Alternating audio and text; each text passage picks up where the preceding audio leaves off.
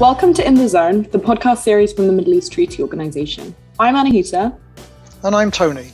After a summer break, we are back with more interesting interviews with people involved in the processes of eliminating weapons of mass destruction from the Middle East. In this interview, recorded during the Second World Peace Congress in Barcelona, hosted by the International Peace Bureau, we talked to Beatrice Fihn, Executive Director of ICAN, the international campaign to abolish nuclear weapons, and also the 2017 Nobel Peace Prize winner. So thank you so much for letting us sit down with you for a few minutes. To get into it, I think my first question would be that to do with the TPNW. The entry into force of the treaty was a huge achievement after decades of work by activists, academics, diplomats and friendly governments. And we were just wondering what the lessons are, in your opinion, that we've learned and we can apply to maybe achieving a WMD-free zone in the Middle East. I think my main sort of lesson that I want to share with anyone working on the nuclear weapons issue, but also other issues, is kind of the power of doing stuff and moving forward, right? Like there's like, a lot of people have criticized TPNW for, the stuff that it doesn't solve, or it doesn't manage to do everything, and you didn't get the support. But there is something powerful in just, if we always went for everything perfect, then we would not do anything. And I think that, doing what you can do right now is always better than not doing it. And I think that, we've been very good within the whole ICAN kind of movement to break it down into small pieces and kind of promote that as very successful. From the first humanitarian statements, for example, and 16 countries said this, and then 35 said this, and 120 said this, and the pledge that we had, the humanitarian pledge, and kind of really small things that are, not so small, but this kind of work. And I think that now, even when the treaty exists, the way we work with cities, for example, like Barcelona, which kind of, you can argue that, it's not going to matter, right? The cities don't have any power to change international law, but it matters because we make it matter. So I think it's, my lesson is really to have that kind of, to start doing things and celebrating when it goes well, and all the victories, and see that as what you can do. What can I do today? And not get too preoccupied with, in 30 years, this and this and this is going to happen, but to really just get on with some small stuff and make it big. Amazing. Okay, great. And of course, all of the things that you mentioned that you have done have led to some incredible accomplishments and achievements, including the Nobel Peace Prize. And I was wondering what you would consider was good about getting the Nobel Peace Prize, besides the obvious, and if there were maybe any downsides to it. Aside from a really great party and a lot of fun. No, but it was an incredible recognition. And I think as activists, we're so used to downplaying the importance of ourselves, right? And, we always are the ones with the smallest budgets, and, we do little tiny events and maybe 5 people show up, or, it's just it's hard work, and you kind of sign these petitions and you do these small things, and it doesn't even matter, is anyone ever going to notice it? So to be able to get that recognition, and hopefully, I hope that we also talk about it as in sharing with others, to every activist, can kind of identify with us and feel actually all of that work led to something, right? And it really means something, and it really changes the world, because very often these awards and the recognition goes to the head of state that signed the treaty, and never to the tireless activists that pushed them to the table. That's my favorite thing to think about as a result of the Nobel Peace Prize, that we could have increased the status of being an activist, right? And making that a little bit exciting, and feeling like that can actually lead to something, rather than the kind of downplayed, you're useless and nothing is going to happen. We've always been the underdogs, and to suddenly be put in a position of power is a little bit of a shift of perspective. And I still have to kind of think about stuff, especially I love Twitter, and I say mean things to people on Twitter sometimes. This idea of you always have to kind of punch up. So people who are more powerful than us, I feel like it's fair game, right, to be a bit, whereas people who are not.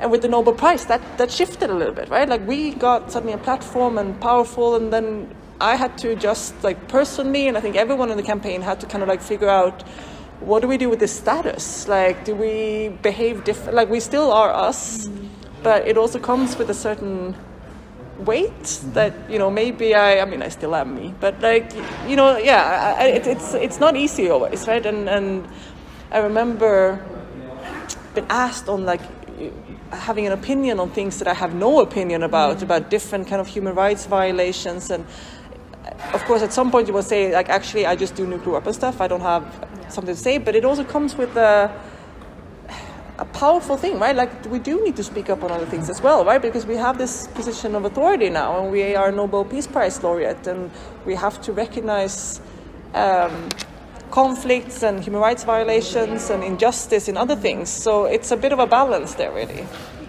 Brilliant. Okay. And in terms of looking to the future, what is the current goal for ICAN in terms of the numbers of states? And do you think there's a critical mass number or a specific goal that you have in mind that might then pressure the nuclear armed states to kind of get involved with ICAN's work and to disarm? And how do you imagine that we might be able to get the nuclear armed states to join the TPNW? I don't know if there's a critical mass, like a number. I think it's already working, really. It's already having an impact, right? And each one will make it stronger rather than a specific bar. So I think it's more, and it also depends on what we do about it. I think this is also one of the things I've learned, like how power and influence is so abstract and not, it just exists or not, and it only exists if you believe in it. Someone only has influence if you believe that they have influence. And if other people believe that they have influence and that kind of thing. So I think, you know, it's a lot of this is in our hands, right? What we do with it. But of course, I mean, we want every country to join. I mean, we definitely, our next goal is 100. I mean, first it was 50, now it's 100, then we'll be 150, and then we'll be 200. Yeah. So I think, yeah, of course we want to reach 100, but I think every country that joins is going to make it more powerful. And I think in terms of when it's going to have an impact on the nuclear arms states, again, like I think it has already. It needs more, of course, because we're not seeing the policy changes yet. But I think that we have shifted the debate. We have moved forward the kind of demands on the nuclear armed states. I think we've definitely put a lot of pressure on NATO states, right? The countries who used to say that we are the good guys. And then now it turns out they're not the good guys, actually. And I think this is something we see in all issues, right? In climate change, in racism, in gender. Like, oh, don't attack me. I'm one of the good ones. I mean, it's a very, this kind of privileged, moderate in between. And I think that we've exposed so much in other issues that problematic role and how that is protecting the people who are even worse. I think that's one of the main strengths of the TPNW, is that it really puts a spotlight on a country like Spain, on a country like Norway, Germany, like, you talk about your humanitarian stuff and how good you are. No, you are prepared to mass murder civilians with weapons of mass destruction. And either you own that or you change that. So I think that's really something we're already seeing working. Yeah, amazing. And as you mentioned, for example, race, and talking a little bit about accountability, meaningful change, ICAN recently authored a report on race, colonialism and nuclear weapons, which was brilliant to see, especially from an organisation that's at the forefront of campaigns work. And it must have involved a great deal of personal reflection by those who authored it. What impact has that had on the decision-making bodies within ICAN? I think this is a really interesting issue, right? The kind of looking at colonialism, looking at racism in terms of nuclear weapons. It's tricky. And I think that there's several different aspects, and we are in a bit of a, you know, in a position where we have a global membership, right? And we have worked very hard in kind of promoting non-Western countries, both in terms of like leadership in the treaty on the diplomatic level, but also within ICAN and that kind of thing. And then there was this whole, you know, the racism conversation wasn't new, of course, but with the murder of George Floyd, it became a huge sort of reflection internally, and particularly from the US. I think it was like, it started there, this conversation. Less of the colonial and more of the kind of racism within structures.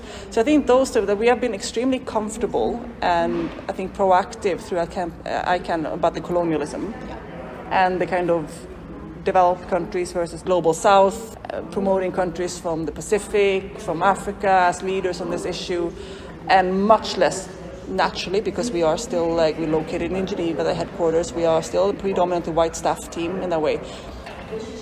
I think that kind of the conversation there was much more, we have some internal work to do as well. And those two things, just because we're talking about this, does not mean that we're doing this well.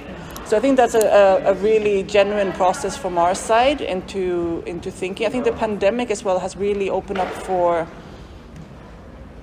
really great opportunities, right, to hire people from anywhere. Like this idea that you have to be based in Geneva, no, you don't actually anymore, or maybe never, of course. But so I think that also opens up a lot of really great opportunities in terms of our future recruitments, looking at where we kind of can hire people, who do we value.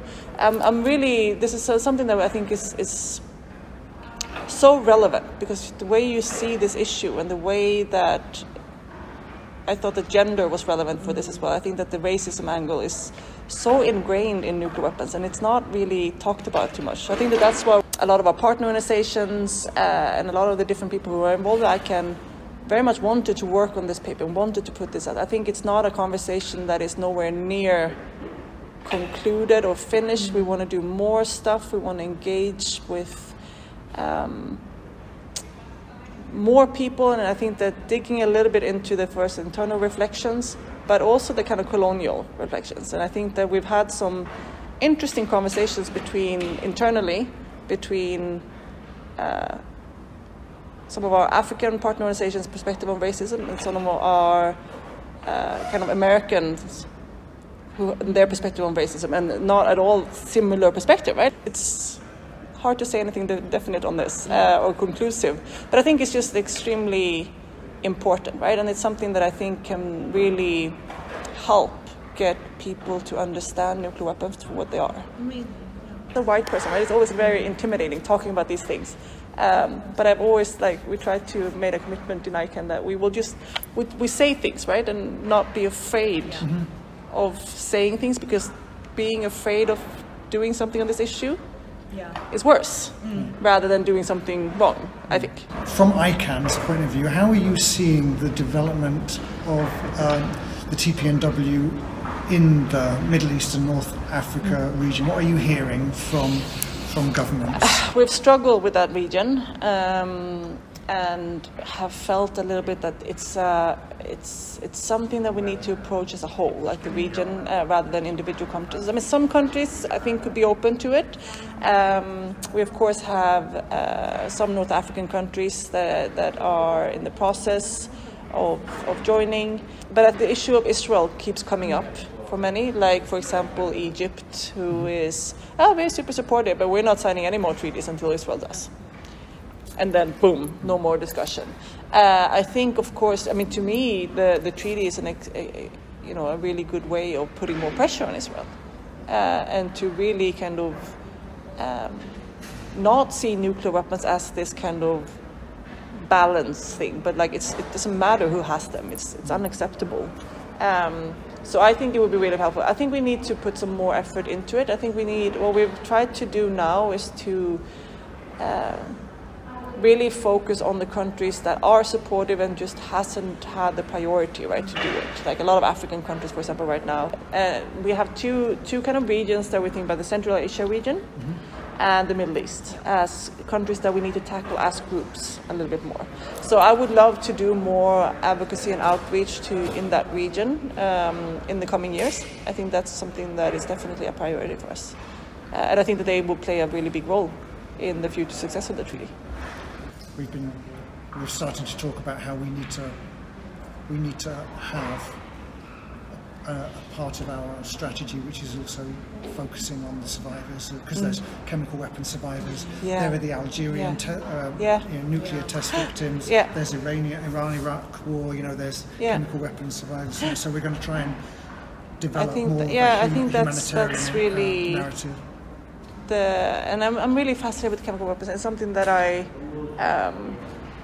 have been thinking about also now that the treaty is in force, how we can create better ties with the Chemical Weapons Convention and the Biological Weapons Convention, because we of course talk a lot about the LAMAs and cluster munitions as models for us, but And that is, of course, because of the humanitarian disarmament approach to things. But I do think that there is the WMD, 3 WMD bans, right? Like it's also a place where we need to do work, I think, and to really look at like the chemical weapons used in Syria, for example, and the impact there, and see that as a bigger part of, like, we need to make sure that we don't get lazy around weapons of mass destruction, right? That's because we've had some of these treaties long time. This one is new, of course. But and to maybe infuse a bit of humanitarian disarmament into those, even though they already have treaties, they might need some of this kind of narrative around it. And of course, there's racism in there as well. They don't get the media attention because they're in the middle of places where no one cares about. So I find it very interesting, this work of connecting the racism and the colonialism and the nuclear. I mean, I see it so obvious in the way that. In the way that, like, we talk about who's important and who's not important, but even also I think it's so much interesting things to be done, I think, around this dynamic between the US and China now, and the kind of straightforward, like, Asian hate, right? Like, and this, or like this, like, they are up to something over there. I mean, like, a very hostile rhetoric around China, in this very similar to how people were speaking about Japan in World War II. And I think there is something there that I think should be done more research on and discuss about. And I know that there are some